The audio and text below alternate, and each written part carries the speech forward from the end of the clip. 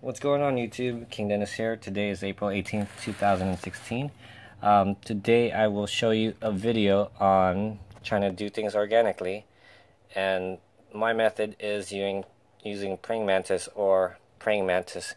Now fortunately my local nursery, Cavina Garden Center, happened to have these guys on sale because I believe they didn't have proper storage, and so they were hatching at the store. So I really encourage the nursery to go ahead and just release them in their garden, and so hopefully they can provide safety and protection in their garden nursery, and at the same time hopefully leave some eggs. Now these normally sell for I believe $10 to $12, and they come with 2 egg cases. It says here approximately 200 eggs per case, so you can have up to 400 praying mantises in your garden area. They usually will eat aphids, thrips, grubs, mites, and other small insects.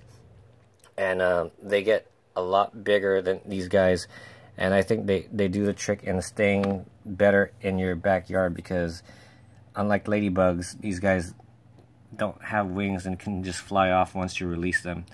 Last year I released like about 5,000 ladybugs, and within about 3 days they were gone from my area. These guys tend to stay a little bit longer, providing that I leave a lot of bugs for them to consume. Yeah, I mean, these are praying mantis. Hopefully they can protect my yard. Right now I've been dealing with a couple gray and green aphids.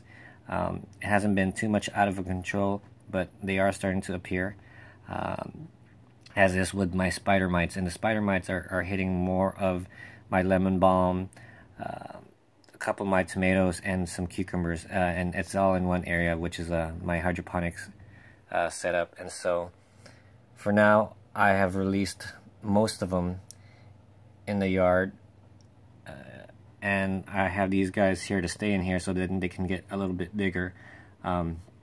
What I can do is do some rotation of plants that I think may be infected with aphids, and so they can be fed and protect the yard. And so hopefully I can get some of these guys to reproduce and leave some more eggs for me, so then I can try to do things more organically. So again, you can get these on Amazon, but preferably you try to get them at your local garden center, between $10 to $12, and they're more effective than, I believe, ladybugs. So alrighty guys, if you like this video, please do click the thumbs up,